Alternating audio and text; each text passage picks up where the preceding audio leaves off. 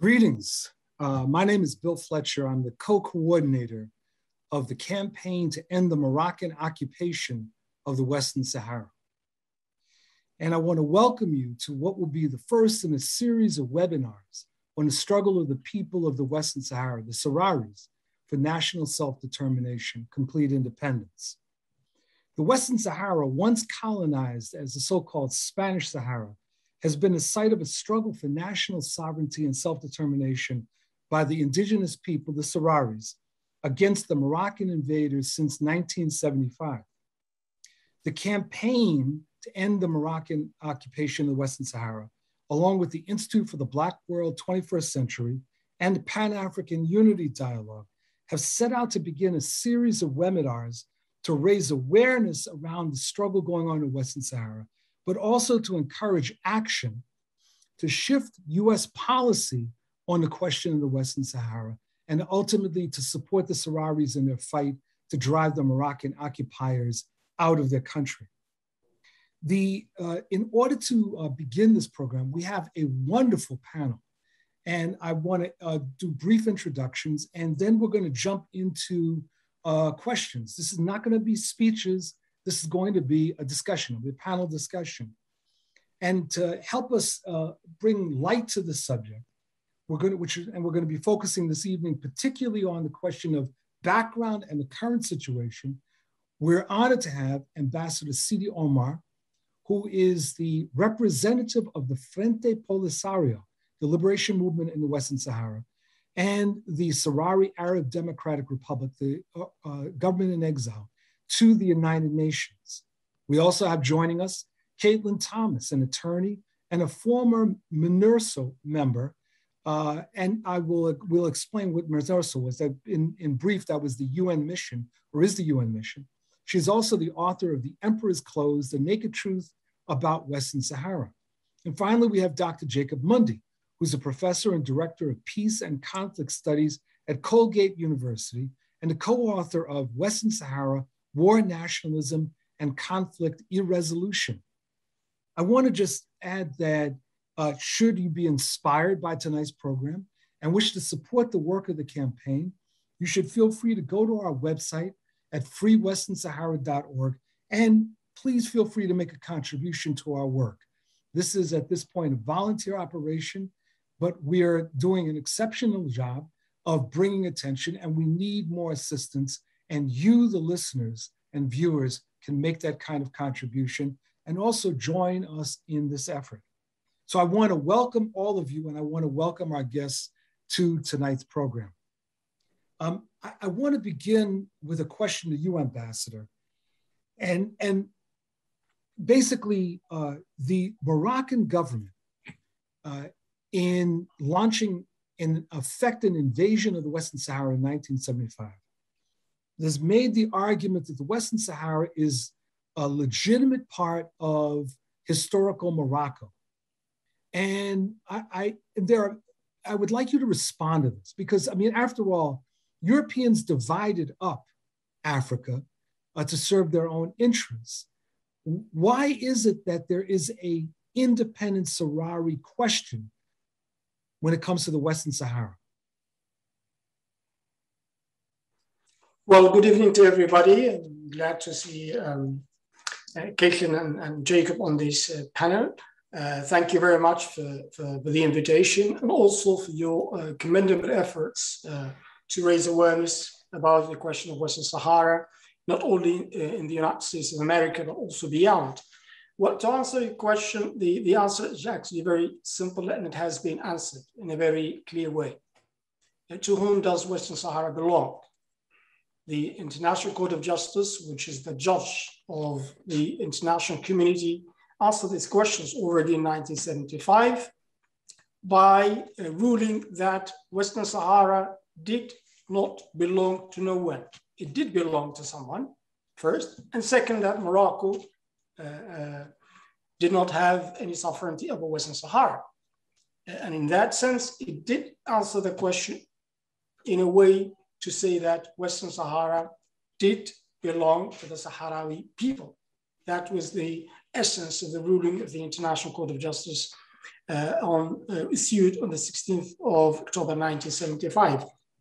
And of course, that was done based on examination of a variety of sources, written and oral, and so on and so forth. So that answers this question very simple. And it's that Sahrawi entity that existed in Western Sahara, resisted the Spanish colonialism, was the basis of Sahrawi modern nationalism on which the whole struggle has been based, these distinctive and different entity, which is the Sahrawi people, now politically and diplomatically represented by the Frente POLISARIO as internationally recognized the sole and legitimate representative of the people of Western Sahara.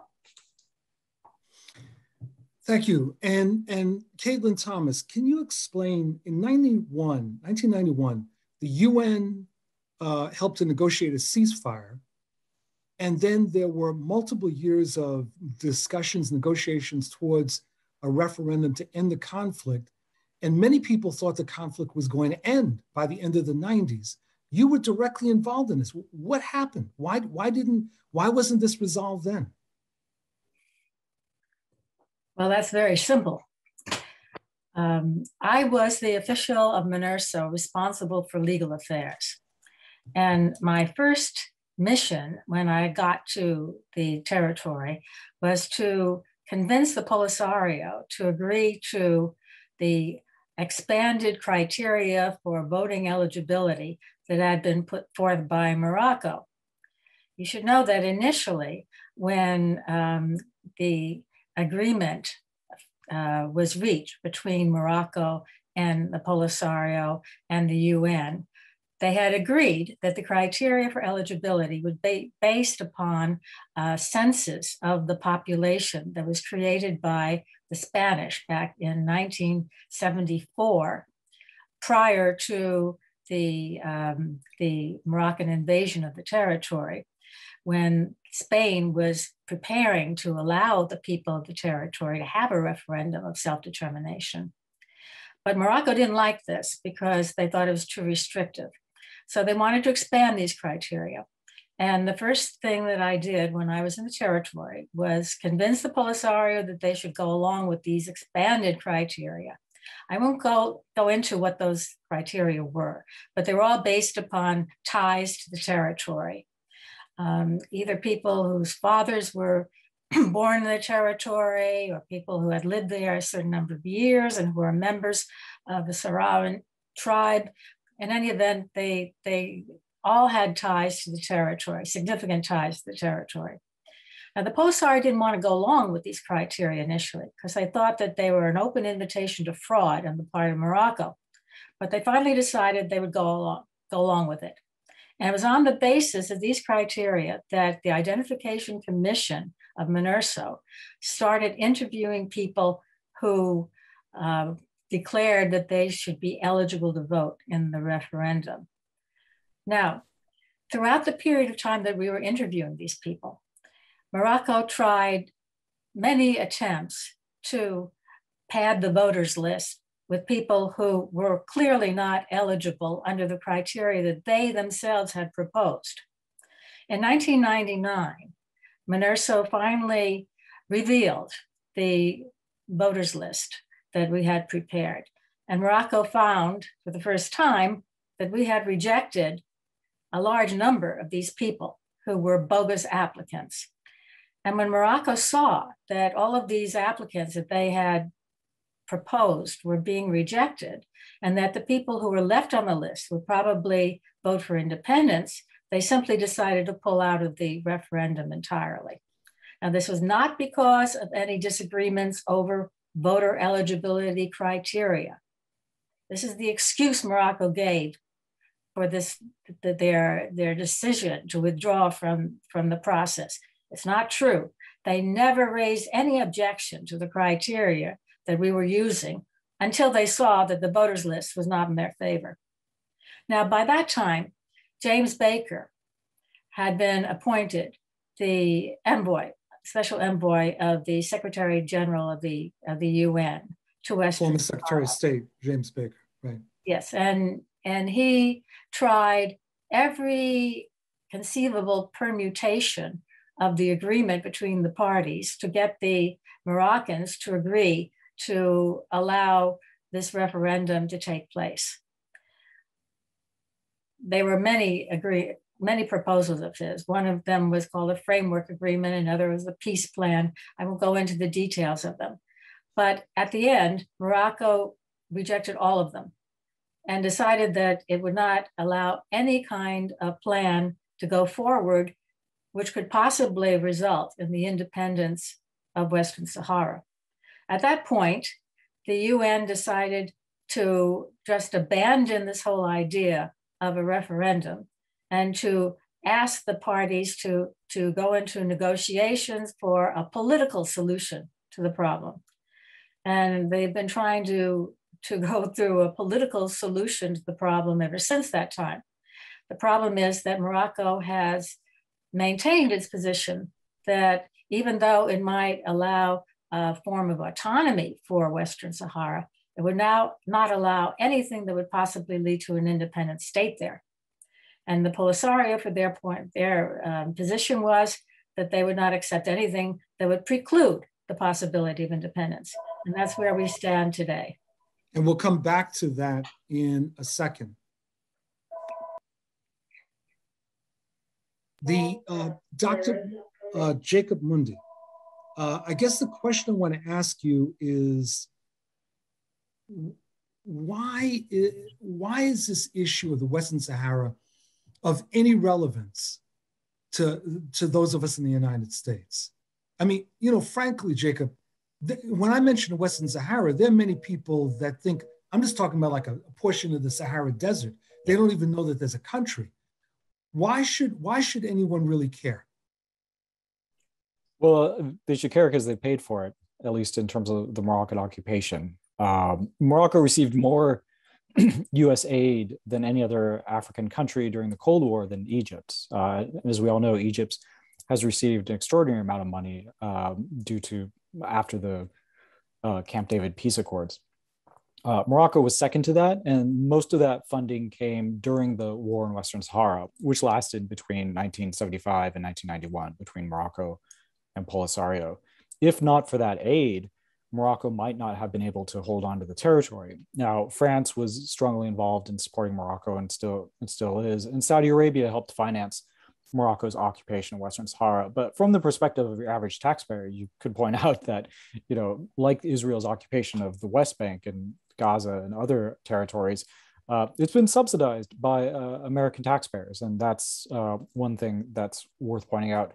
The other thing that is worth pointing out is that, as James Baker said following Trump's declaration on Western Sahara, that the United States is a country founded on the principle of self-determination. And international law with regards to Western Sahara is utterly clear in terms of there can be no final status imposed on the territory unless the people, the indigenous people of Western Sahara sign off on it, right? So this is a fundamental American value, and it's a fundamental principle of the international system that was created after 1945. So as much as Biden and Blinken can talk about a rules-based international order, they're not quite living up to that when it comes to Western Sahara. Bill, can I comment on that? Please, go ahead. Yeah. I think there's another very practical reason why the US should care about this. And that is that the Sahrawis want to establish what would be essentially a democratic system of government in Western Sahara, which would be one of the few democratic types of governments in the Middle East, North African area. And they have shown that that is the kind of government they want to establish by the kind of government they have already established in their government in exile, the Sahrawi Arab Democratic Republic. And I think that it would serve US foreign policy interests greatly to have a democratic government in Western Sahara, especially when it's contrasted with the kind of government that exists in Morocco, where we have one of the last of the total monarchical controlled governments. And there's no reason why we should allow that government to exist in Western Sahara rather than a democratic system of government. Thank you. Ambassador, 30 years since this truce was signed and a ceasefire until this past November. Katlyn was talking about the Moroccans have essentially repudiated the idea of a referendum and that the UN is trying to want a political solution. What is the political solution? I mean, what's the incentive for Morocco to back down from its position? Well, basically because of the impunity that it has always enjoyed and the support that it receives from key members of the Security Council and beyond. And let me just, exactly as you said, 30 years of a ceasefire that was accepted as the first step to create the necessary security and safety conditions for the holding of the referendum. So the ceasefire was part of a package leading to the holding of the free and fair referendum for the people of Western Sahara. Now, 30 years later, as we speak now, there is no ceasefire. Morocco made sure that the referendum was almost impossible to be held, and we're back to square one. And as I said, because first of all, Morocco has never had any genuine political will actually to go for a peaceful solution. It was all along a game played trying to win the hearts and minds of the Sahrawis and normalize an illegal occupation, counting on the support that it used to continue to receive from the international community. And that with time is what created the impression among many, including policymakers, that this is a low intensity conflict. So it could be left to resolve itself in terms of the power relations among the parties. That situation has dramatically changed now since the 13th of November. It's no longer a low intensity conflict. It may escalate further. And that's where, and I'm back to the question that we asked, I agree completely with Jacob Mundy, why the United States should care, or the Americans should care about this conflict. It is because their successive governments have helped Morocco to entrench its illegal occupation of parts of Western Sahara. And since we're speaking about a democratic government, that government should be accountable to its own people. And the Americans should hold their government accountable for all the support that diplomatic and military that they have or continue to give to Morocco. But with that support comes the responsibility. And this is why the Sahrawi people have always looked to the United States of America, based on those very principles of self-determination and so on, to contribute to the peaceful solution of this conflict, given its privileged relationship with Morocco, the so-called first country to recognize, and so on and so forth. So the United States of America has a role to play, being a permanent member of the Security Council, but also because of its direct involvement in this conflict and the suffering that it has caused to our people. So I'd like to ask this question to the three of you, building off of what you were just saying, Ambassador, but Katlyn and Jacob, if you want to add also, who are the international players and what is their stake in this? I mean, without giving away everything, I know that France is involved, but why are the French involved? What about the Spanish? Who else is involved in this, and what's at stake for them? We can start with you, Ambassador, but anyone could speak on this one. Yes, you mentioned France and Spain. Spain is the former colonial power of Western Sahara. It should have led the country to a smooth process of decolonization. They did not do that, and instead entered an agreement with the two neighboring countries, Morocco and Mauritania, to divide the territory. And that's why Spain is still considered, and even by the Spanish legal standard, to be the administering power de jure of Western Sahara.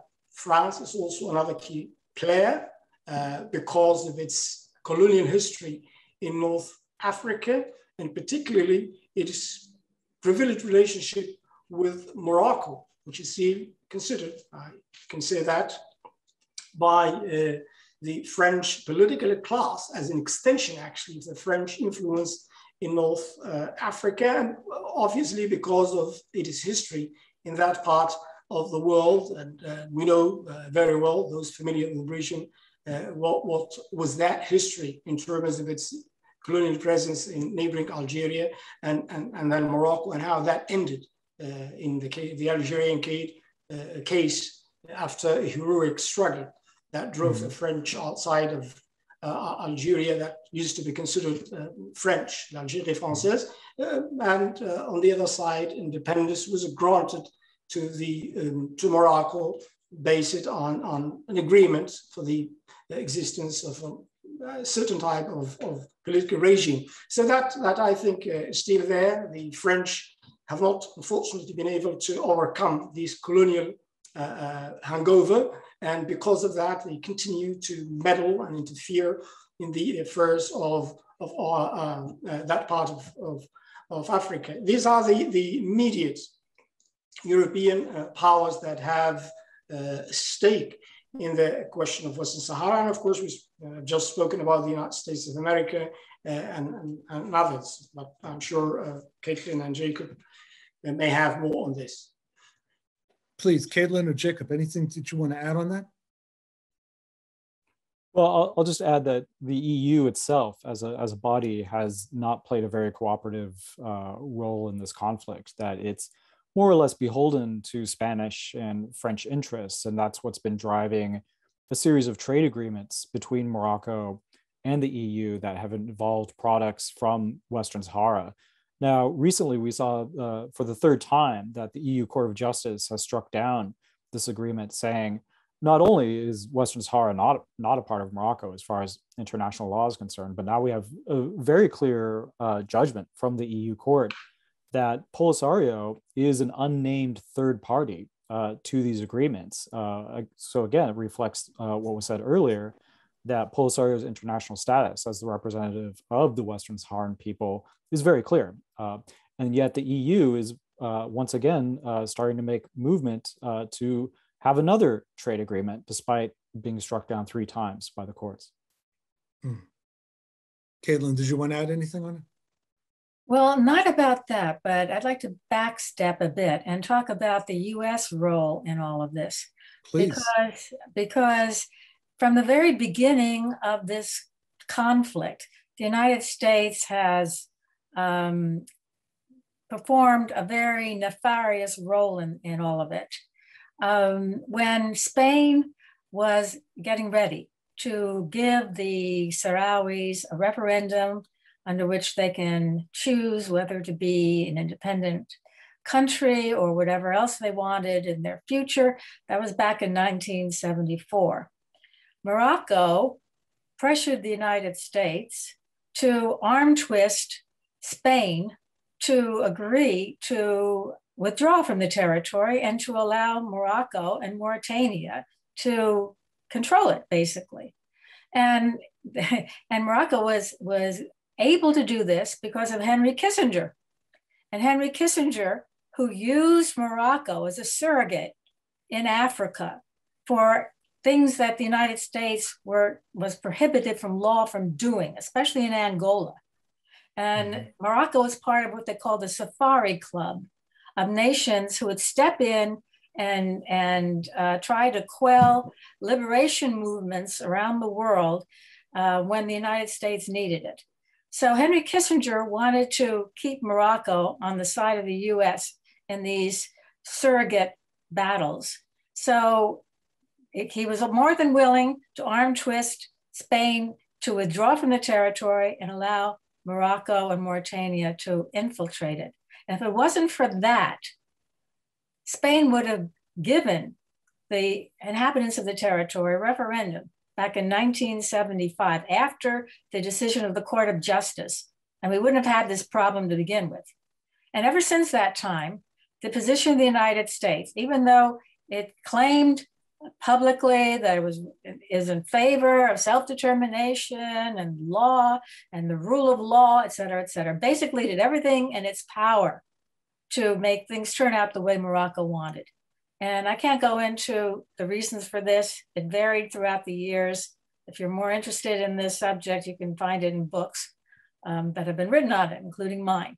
But the United States basically caused this problem to exist in the first place. So we have a duty, an obligation to the people, the Sahrawis, to make sure it ends on equitable terms. Thank you on that. There's a question that someone's raised that I'm going to direct to you, Ambassador, and background to it. What you, the listeners, may or may not know is that when the Moroccans invaded, they called it the Green March. And I've seen photos of this and videos, and it most resembles when white settlers barged into Oklahoma in the 1890s to seize land in masses of people marching into the Western Sahara at the behest of the king, along with troops, in order to seize land. And one of the questions that's been raised is, were there supporters of among the Sahrawis? Was there any significant support among the Sahrawis for a unification with Morocco? Ambassador? Well, no, because, and that's on record by the United Nations visiting mission to Western Sahara in summer 1975, which interviewed Sahrawis living in the then Spanish Sahara, in Algeria, Mauritania, and Morocco. And there was a unanimous support for the independence of Western Sahara and opposition to integration with any neighboring country. That was a very clear message sent by the Sahrawis at the time. So there was no any Sahrawi or any group, politically organized group, that called for integration with any of the neighboring country, despite the fact that the dictatorial regime in Spain at the time set up actually a party called the Unity Party to advocate for unity with motherland Spain, but that was a colonial creation that had nothing to do in terms of representing the will of the Sahrawi people, which was massively represented by the Frente POLISARIO, as also testified to by the same United Nations visiting mission. And as you said, indeed, that was the invasion by over 300,000 Moroccans, driven and transported by the Moroccan regime to force Spain's hand at the time, and to be the beginning of what later on came as the military invasion of our territory, using force and bombing civilians in different many villages and civilians. And that was the beginning of what has continued up to now as the Moroccan military occupation of our land, which also, as you know, it was not only Morocco, but also joined by Mauritania at the time, the two neighboring, moving on these small and peaceful people who had just were about to reap the fruits of our anti-colonial struggle against Spain, when we were surprised by the two neighboring countries invading and dividing our country. So one of the questions that's been asked, and I'm asked this regularly, and it's come up this evening, is that I'd like to pose to the three of you, is what are there multiple reasons that Morocco is insisting on controlling the Western Sahara? And one of the things I was wondering if you all could address are, what are the natural resources that exist in the Western Sahara? And does that have anything to do with Morocco's insistence that this remain or become part of the Kingdom of Morocco? Whoever would like to address that. You may allow me just very briefly. This is a question, I think this is what people keep on asking. Why what interest does Morocco have in Western Sahara? And I think to answer this question, I'll just do briefly and leave time for our other panelists. But a general context for us to understand is how the modern Moroccan state came into existence, and politically the ruling regime in Morocco. I touched on that briefly when I talked about the colonial history of French presence in North Africa. But there's one key element, and I think that's essential to understand the historical narrative of the formation of the Moroccan modern state, which is the nature of the ruling regime, the monarchy, and the shaky foundations on which this regime has built itself, manifest in a continued and persistent lack of domestic legitimacy. And that what explains this drive, impulse of this regime to expand. And we know the history. Morocco is the only country in that part of the world that has tried to invade by force all its neighbors. 63 Algeria, the Sand War, claiming Western Sahara, invading it, taking 9 years to recognize Mauritania as an independent country, and lately launching an assault on a Spanish islet in the Mediterranean, considered by historians as the first attack on European soil. So it's this expansionism that has become an ideology of the state, obviously to divert the attention of its own people, but it's also to buttress the shaky foundation of this regime. So that's, I just leave it at that. This is the context in which we can understand this impulse or this drive behind Morocco to expand at the expense of all its neighbors. The natural resources are there. We're not going deep on that. The mindset of the time, the Cold War mindset of the time, and how Frente POLISARIO was viewed, looked upon by the Americans, and so on and so forth. But there is a persistent structural problem of legitimacy in Morocco that drives this regime to expand and to use expansionism as a tool of its policy in relation to its neighbors, including Western Sahara. Katlyn and Jacob, to that question. I'll just add a little bit. In terms of the weakness of the Moroccan regime, ahead of the Moroccan invasion in 1975, we have to remember that the king barely survived 2 coup attempts that likely would have replaced the monarchy with a populist military regime of a very sort that we see in the region during that period. So the Moroccan monarch Hassan II understood that he was living on borrowed time in terms of his legitimacy, and so the campaign to recover Western Sahara, which ramped up as soon as the Spanish declared their intent to hold a referendum in 1974, that had to do with consolidating the regime and the military around a kind of national cause that could unite the people and the state itself to take over Western Sahara. So this is why I don't think the territory's phosphates, which was known at the time as one of its key assets in fisheries, which have become more important as the years gone by, I don't think those were motivating factors for Morocco at the time. I think it had entirely to do with, as Ambassador Omar says, that has to do with regime consolidation. And it seemed to have worked in a way, at least in terms of the war in Western Sahara, gave the Moroccan monarchy an excuse to continue to repress opposition movements, whether it was leftist, Islamist, labor, that sort of thing. So that while the United States and other allies are helping Morocco hold on to Western Sahara, this is allowing the monarchy to repress the opposition, so that the democratic and republican alternative to the Moroccan monarchy never emerges, right? And that's the other consequence of the war in Western Sahara, which is we've seen the snuffing out of any sort of opposition, with a meaningful opposition in Morocco, that the monarchy is just total and absolute. Thank you. Can I add something to that? Yes, go for it.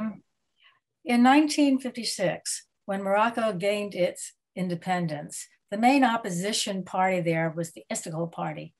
And it got its preeminence as a party by championing what they call the Greater Morocco theory, which was that Morocco really, its historic borders went down to the Senegal River and half of Algeria, and therefore Western Sahara and Mauritania. And this opposition party became so popular that the king of Morocco felt that he had to adopt the same policies in order to quell the influence of this party. And ever since that time, the Greater Morocco theory has been the moving force behind most of the politics of Morocco, not only with regard to Western Sahara, but as Ambassador Omar mentioned, claiming parts of Algeria and claiming all of Mauritania and refusing to recognize the independence of Mauritania when Mauritania became independent. And it still is the Greater Morocco theory, the motivating force in Morocco for Western Sahara. So let's bring this forward to the present. This background is absolutely essential to understand where we find ourselves. But a war restarted in November.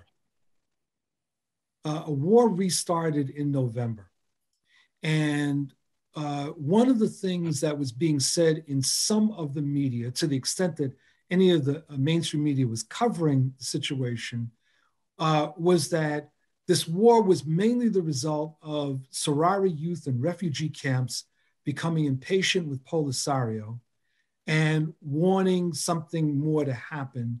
And basically that was the trigger. Ambassador, what led to this war? Why are the sides back at war? Well, as I said before, and Katlyn Thomas gave the background when we agreed on the ceasefire in 1991. Prior to that, we agreed on this UN or EU settlement plan in August 1988, and based on two essential pillars or elements, if you will. The ceasefire, that the two parts will cease fire to create the security and safety conditions for the United Nations to hold a free and fair referendum for the Sahrawis to decide between independence or integration with Morocco. So we laid our arms in exchange of the referendum. That was almost 30 years ago. The referendum did not take place because Morocco managed to block that in the face of the sheer inaction by the Security Council. And what happened on the 30th of November was that Morocco moved its troops into a buffer strip along the Moroccan military wall in Western Sahara, breaking the almost 30 years of the ceasefire. That was actually what happened. And at that moment, because prior to that, we warned that if Morocco would do that, we will react. But on the 30th of November, the Frente POLISARIO took a decision to announce the return to armed struggle as a means, not an end, to face up to the Moroccan aggression and liberate our land. Why did we take that decision? Because we were bound by a ceasefire for 30 years, and we remained wholeheartedly committed to that ceasefire, despite the provocative and aggressive behavior of Morocco in its attempt to normalize and legitimize its illegal occupation. We remained committed to that ceasefire. But on the 30th of November, when Morocco moved on and occupied about 40 square kilometers of our land, in the face of sheer inaction by the Security Council, the Frente POLISARIO, and to exercise its legitimate right to self-defense, we declared loud and clear that we were no longer bound by the ceasefire, because we could not exercise that legitimate right to self-defense while being bound by the ceasefire agreement. So indeed, on the 30th of November, we decided to disengage from the ceasefire in order to face up to the Moroccan new aggression in our land. And that was the beginning of the war, which is still going on to this moment in Western Sahara. One of the questions that was asked while we've been discussing this made me think about what's going on in Morocco. And Jacob, you talked a little bit about this, you and Katlyn both. Is there an anti-occupation movement within Morocco? I had an experience with some trade unionists from Northern Africa, particularly from Morocco, who seemed to be really progressive, except when the issue of the Western Sahara came up, in which case they had a real chauvinist attitude towards the Western Sahara. The Western Sahara was theirs. And I'm just curious, is there any kind of anti-occupation movement to speak of within Morocco? And anyone can answer that question.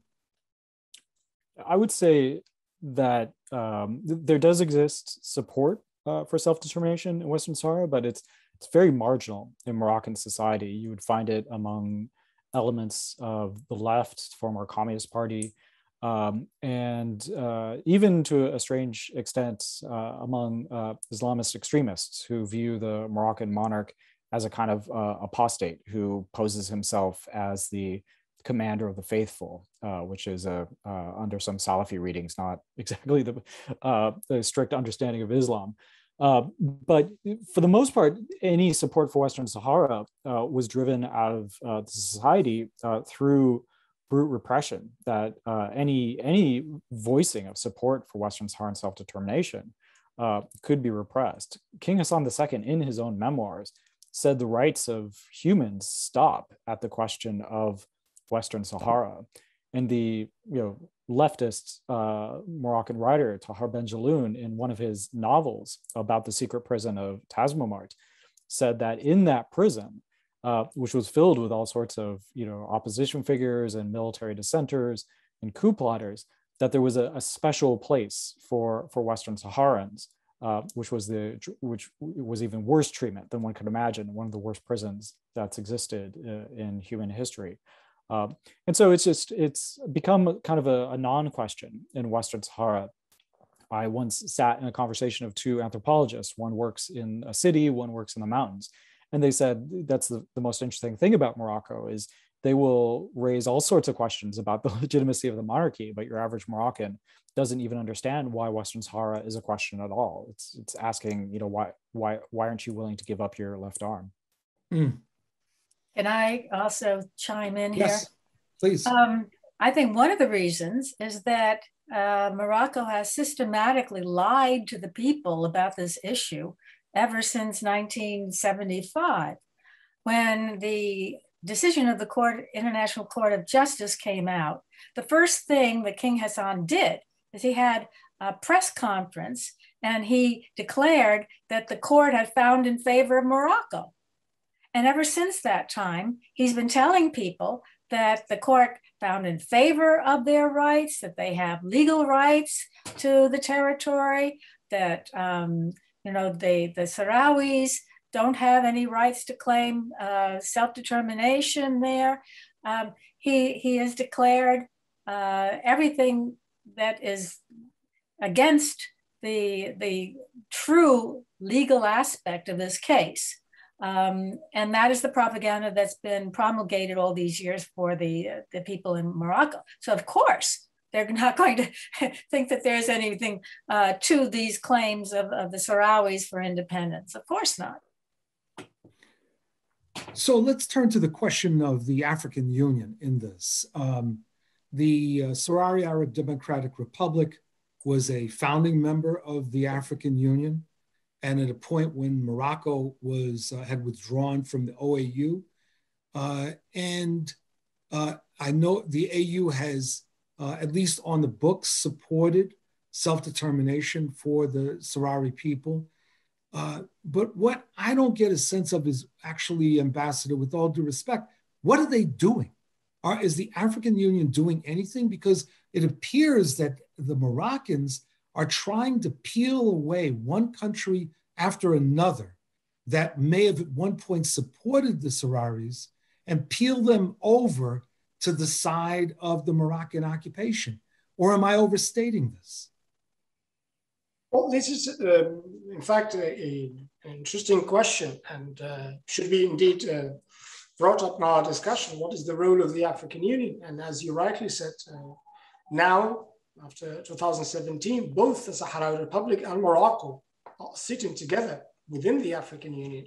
And to begin with, this is an African problem between two member states of the African Union. And it was thanks to the erstwhile Organization of African Unity that the question of Western Sahara got to the United Nations Security Council, not the General Assembly. The General Assembly in the 60s, but it was based on a recommendation by the African Continental Organization that efforts were made jointly by the UN and OAU to bring the question to the Security Council, and the settlement plan was adopted based on Irresolution. The problem now, which limits the role of the African Union, is that Morocco, which now is a member of the organization, is opposed to any involvement by the African Union in the question of Western Sahara, being supported obviously by key members like France when it comes to the Security Council. And there's a very strange and awkward situation, to be honest, because we're talking about an African country which still occupies illegally parts of another African country. Africa, the symbol of resistance to colonialism. Africa, of which 55 countries were all colonies, except, as you may know, two countries, Ethiopia and Liberia. So we in Africa know what it takes to resist colonialism. But the strange situation, as I said, is to see not a European or a foreign occupier, but a domestic occupier that still occupies parts of another African country. Now this, the question that we refer to, and I think it's bigger than the question we're dealing with, and it's larger, those governments, and I insist on the word governments, not African peoples, who side and align themselves with the Moroccan positions, are those who receive instructions, unfortunately, from foreign capitals when it comes to African issues. But for us as Sahrawis, as Africans, we stress, and we have stressed that this is an African problem that should be resolved within the African Union. We do have the tools and the will and the history for dealing with this kind of issues. The problem is that we are not being left alone. The foreign interference is still there in Africa, and that unfortunately is impacting negatively, not only in the question of Western Sahara, but also other questions dealing with development and security of, and even the unity of the continent. But that's as I said, another issue, which was bigger than the issue we're dealing with. No, this is very, very important. We have about 10 minutes left, and I want to ask you, the three of you, to comment on a couple more questions, and then we're going to wrap up. One is, and I don't know whether I'm overstating this, but I've had this growing fear of a regional conflict in Northwest Africa. It's not only that the war is recommenced between the POLISARIO and the Moroccan occupiers, but Algeria and Morocco, which never had good relations, as you pointed out, Ambassador. Algeria broke diplomatic relations with Morocco after a series of provocative steps by the Moroccan government. France remains there supporting Morocco, but then there are non-state actors like the Al-Qaeda in the Maghreb or Daesh that are there. And I keep wondering, is there a potential for some sort of regional explosion, or is that an exaggeration of the situation? And I'd like all three of you to comment on that. Whoever wants to go. Well, I'll just say that certainly the potential is there. You do have, as you mentioned, a number of non-state actors in the region who've been, over the past 2 decades, been causing significant degradation of the security situation, which was definitely phenomenon that was put on steroids following the collapse of the Libyan state under a hail of NATO bombs in 2011, which unleashed a torrent of weapons across the Sahara Sahel. And that's when we saw the collapse of the state in northern Mali and the rise of an Islamic State affiliate based out of Timbuktu. And that situation has only been exacerbated by the forms of foreign intervention we've seen from the French and the United States in terms of counterterrorism policy. But right now, if you look at Islamic State activity worldwide, this region, the Sahel region and sort of Central West Africa, is the number one place where we see this kind of violent activity. I mean, you look at massacres in the Burkina Faso, Mali, Niger triangle area it's out of control. But at a larger geopolitical scale, the tensions between Morocco and Algeria has certainly never been as high as they are now in recent memory. And it's difficult to see how those tensions will be deflated, in large part because Trump's offer to recognize sovereignty of Morocco's sovereignty over Western Sahara from the United States has really emboldened Morocco to go on a kind of diplomatic offensive that has, seen almost no bounds in terms of taking on Germany, forcing the Spanish government to reshuffle its candidate because they didn't like the foreign minister. Morocco's hubris at this moment seems boundless, and so I think that's the real danger in this moment. Thank you. We have just a few more minutes, but Ambassador or Katlyn, do you want to add anything to that? Well, I just want to say that it's because of the resolution of the conflict of Western Sahara that we're having the situation we're having now. If it were not for the Moroccan illegal occupation of parts of Western Sahara, we would have not got to this stage of to neighbors. This is the main problem that we should bear in mind, and that implies the need for a speedy solution to this problem if you really want to restore peace and stability in North Africa and open up the prospects for integration, the much needed integration between the old components of the Maghreb. And I just briefly want to say that part of what is now being done at the level of the Security Council and even beyond is trying to base this solution on an understanding of realism and political realism, the fact that Morocco is there, it has strong allies and this and that, and it's there to stay. But what they seem to lose sight of, part of this realism and this realistic way of understanding the conflict of Western Sahara, is this persistent fact of a small people unaided by France or the United States that could resist Morocco being aided by all these major powers. So that's, in our view, is a basic and essential fact that should be taken into account. The Sahrawi people have demonstrated that they want to live in peace, but a just peace, and they have made tremendous concessions for that to materialize, and that they will not go away. They will resist and continue to resist. Small have perhaps few strong friends, but they are convinced and strongly able to resist any injustice. And what they ask at the end of the day is just one day to tell the world whether they want to be Sahrawis, and they are, or want to be something else. And I think this is not too much to ask. Thank you. Katlyn, final comment? Well, I only have one comment. For many years now, Morocco has tried to convince the U.S. government that it needs the support of the United States to quell Islamic terrorism in the region, and has tried to portray the POLISARIO as being Islamic terrorists, and they're not. There's no evidence of that whatsoever. In fact, the terrorism that has occurred in the region has been quelled to some extent by the POLISARIO. And so that should be taken into consideration. Thank you.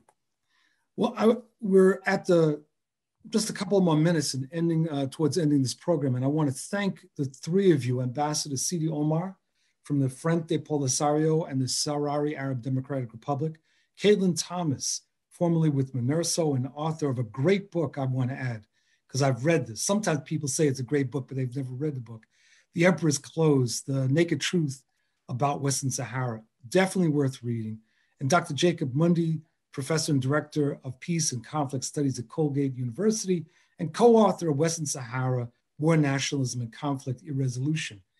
You know, for you, the listeners and viewers, please understand that there's much that you can do. One thing I want to suggest is go to the website of the campaign to end the Moroccan occupation of the Western Sahara, freewesternsahara.org, and take a look at what's there. Indicate your interest, make contributions. Get in contact with us. If you're looking for speakers, we have a speakers bureau we're putting together, and we're building out. We want to make this a real grassroots effort to change thinking in this country and policy. Because to go back to something that Katlyn was saying, the United States is not a unbiased party in this. We're directly responsible for the actions that contributed to the way that the Spanish withdrew and then, in fact, the Moroccan invasion. So we owe the people of the Western Sahara a major debt, and we can repay it. So we need your involvement. I want to thank the Institute for the Black World 21st Century and the Pan-African Unity Dialogue for making this possible. And I want to thank you, the listeners and viewers, for taking the time out on, I know your busy schedule, to view this and to participate. And we look forward to reconnecting with us the next time in this webinar series on the Western Sahara. My thanks, take care, have a good and safe evening, and the struggle continues. Good night now.